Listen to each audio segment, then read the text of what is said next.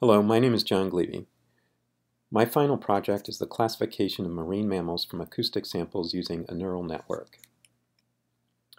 Bioacoustic monitoring is used by wildlife biologists, conservationists, and climate change scientists to identify, count, and locate various animal species. For larger marine mammals such as whales, dolphins, seals, underwater acoustic monitoring using hydrophones has been used to study their locations and communicative behavior, sometimes over vast differences. The objective of this project is to classify 6 species of baleen whales using a neural network approach implemented in Python and TensorFlow. The audio data for this project were downloaded from a site called mobysound.org. This is a repository run by Oregon State University that has been set up specifically to facilitate research in automatic call recognition. The data includes waveform files, some of which are quite lengthy, as well as annotations that identify species start and stop times where the calls exist on the files, which of course is essential to being able to classify them. The major work products of this include splitwave.py, a utility program used to extract samples for classification modeling, and an IPython notebook, which is the implementation of the neural network model. And I will discuss each of these in more detail. Here is a link to the mobysound.org website. As you can see, they don't just specialize in mysticetes, the baleen whales. They also have odontocetes, toothed whales, pinniped seals, and so on, and they sponsor workshops.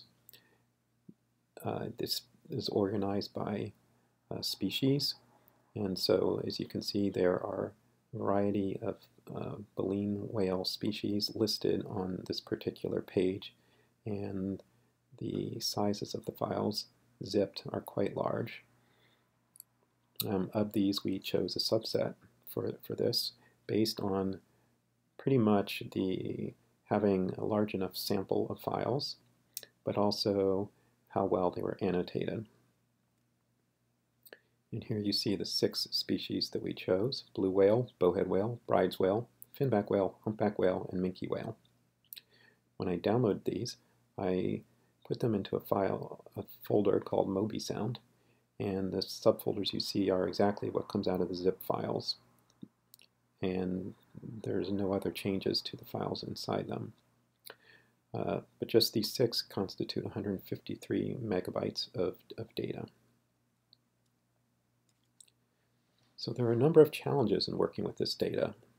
One is that the quality of the audio recordings is rather poor, but that's by design. It's supposed to be realistic because you're trying to train things like neural network models and how to recognize calls under perhaps adverse conditions. And so we need to transform these data in order. And the researchers affiliated with mobysound have provided annotation files where they indicate pretty much manually where calls start and stop on the files. The calls vary quite a bit by species. They vary by length, as well as some are in the form of rhythmic pulses, these are long moans, and in the case of like humpback whales and bowhead whales, you'll hear what you think is singing. What you see below is a waveform plot that was created using a combination of the library librosa and matplotlib. So once we have these files, we need to create samples. And there's a Python library called PyDub, which has an audio segmentation function. And you see the link to that.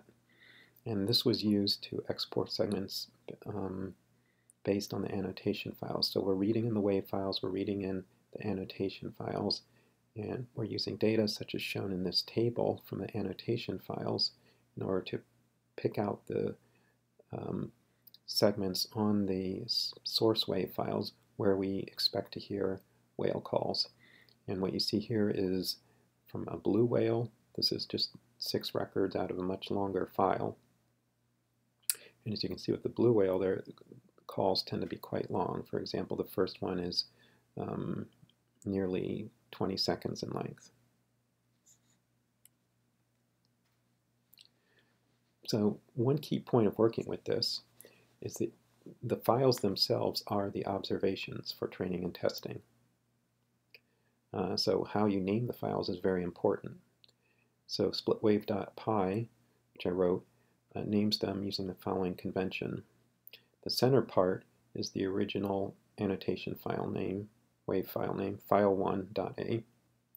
To that on the right, I've added the time interval from the 95th to the 114th as an identifier. To the left, I've added the species Mystacine blue as for blue whale.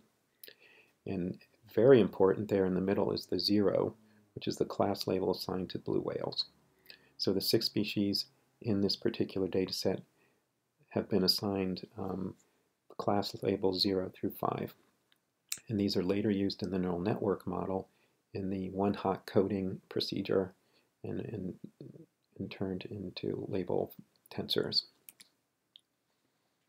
So the results of the sampling process are shown here.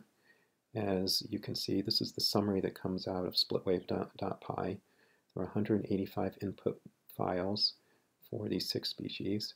From this, they were chopped up into more than 6,700 wave files and put in a sample data file. And you can see the breakdown by the species. After that, we created a subsample using targeted sampling without replacement, where we drew 50 files from each of those species. So now we've gone from 153 megabytes to 72, and now we're down to 4. And this was mostly done for purposes of this tutorial, but it's also kind of good practice to have a balanced sample of the same number of observations per species.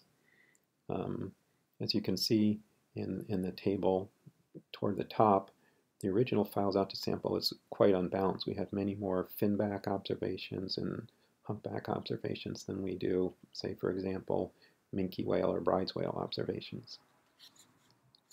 Also, getting down to a smaller number of observations makes the estimation go a lot faster, which is important when you're initially going through the model development process. So the next thing you need to think about is feature extraction. Labrosa, and you see the website there, and I invite you to visit their site, has an extensive set of functions for transforming audio waveform files into spectral components. So they take the analog waves and they turn them into digital waves using fast Fourier transform methods. And from this you can develop various measures that represent things that we may commonly know in music as harmony, beat, timbre, melody, as well as power, decibels. So below what you see is a spectrogram, one for a finback, one for a humpback whale. I believe this is a melody spectrogram. And then on this page what you see is a log power spectrogram. You can see quite a difference between these two animals. These measurements can be used as features in a neural network model. Now, if you were to use a convolutional neural network model, you would use them directly as an image, because convolutional neural networks are great for processing what looks like a picture. For a regular neural network, you can't really use it as an image directly, so what is typically used as mean values for different measurements. This has its advantages, however. One advantage is that you can consider many different mean values. This is a sort of a summary of the network classifier here. So it's based on a TensorFlow template, which I found in a blog by Aqib Salid, which focused on urban sound classification. It makes extensive use of Labrosa functions for feature extraction and matplotlib for plotting. In tuning this up, I wound up using 280 neurons in the first hidden layer and 310 neurons in the second. It also trains and predicts using 5 spectral measurements. And you can see them listed there. The first one are some coefficients. The next one is a chromograph. Then there's a MEL spectrograph, which is melody. There's contrast spectrographs and graph, and the tonits measurement, which has to do with harmony.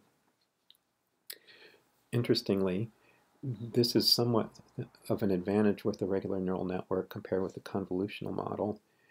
With the convolutional model, you would have to develop separate pictures for each of these types of measurements, and it's difficult to use more than one type of image when training a model with a convolutional neural network. You would have to come up with a somewhat hybrid, sophisticated structure. So in terms of performance, this neural network performs pretty well. It routinely achieves 90 to 97% accuracy on randomly sampled training and test sets. And as you can see in the confusion matrix, it does pretty well on this small sample with 70% used for training and 30% used for testing. There should be 90 in that matrix, and it gets most of them right. All right, since we have some time, let's take a look at the IPython notebook itself and see how that works.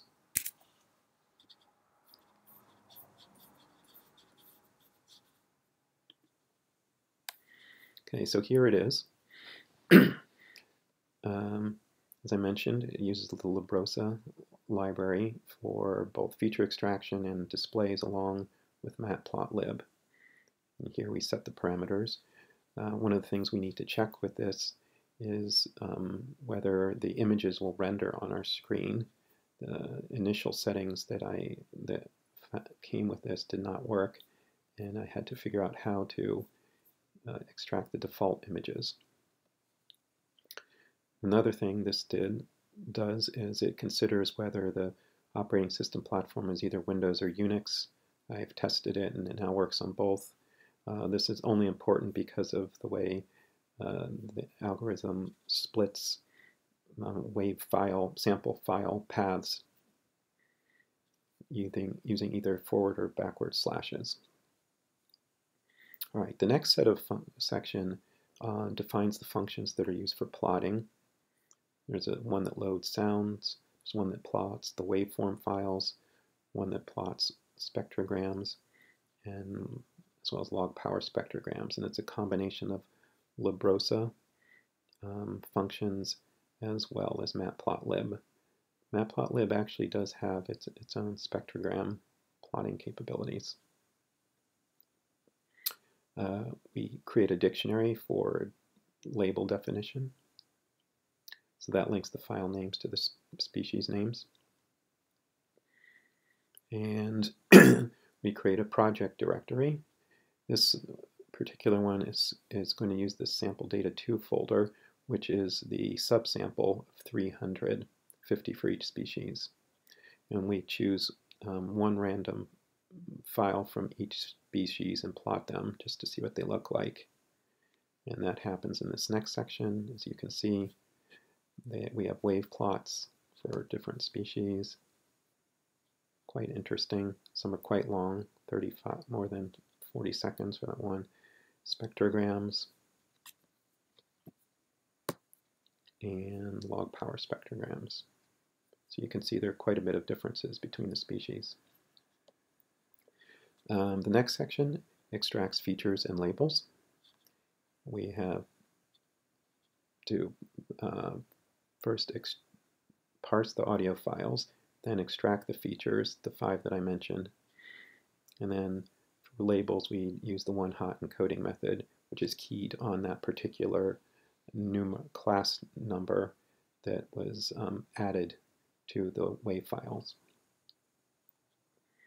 Okay, after all that, we create what should be now familiar TensorFlow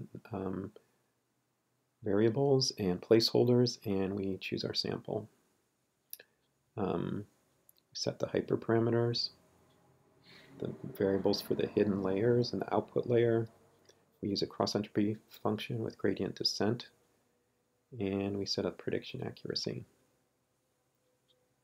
Here are the results. As you can see, achieves quite good accuracy quickly. And in this particular one, which is different than before, you see the confusion matrix. We got up to 96% accuracy, and that's quite good. Here's a plot that summarizes. So this one's a little bit different than what I showed in the PowerPoint file. Thank you for listening to my presentation. Hope you enjoyed it.